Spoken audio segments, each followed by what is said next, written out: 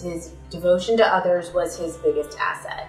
He did everything he could to have a lasting impression on so many people. He was positive. He was there for people when they needed him the most, and the lives that he's touched are innumerable.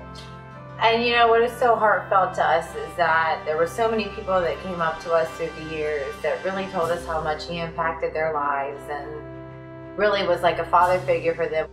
What I remember most about my dad growing up is basketball.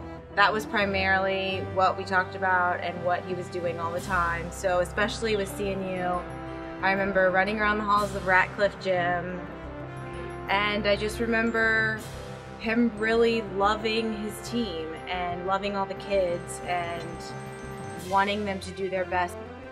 My dad definitely influenced my love for sports, and as I've gotten older, I've definitely taken on some of his traits, as in falling asleep watching golf when my husband does, or watching the Redskins and being very sad all the time because they're terrible. It just gives me a warm feeling because I associate it so much with how I grew up, and every part of our life there was always some sport in every season and we were always watching it.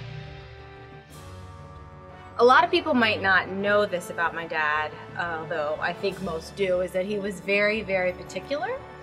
And one thing I remember with growing up is how strategic he was with his plans for his team. And that really took the form of Post-it notes all over our living room. So if you touched it, you would get in a lot of trouble because his mastermind plan would be disturbed. So that's one of my first memories, is how he coached with such strategy and always had a plan. One of my dad's traits that I hope to aspire to is to be as humble as he always was. If he were standing here getting this award tonight, he would just thank everybody else around him and honestly think that he personally really didn't have much to do with it, and that it was a collection of everyone that he worked with.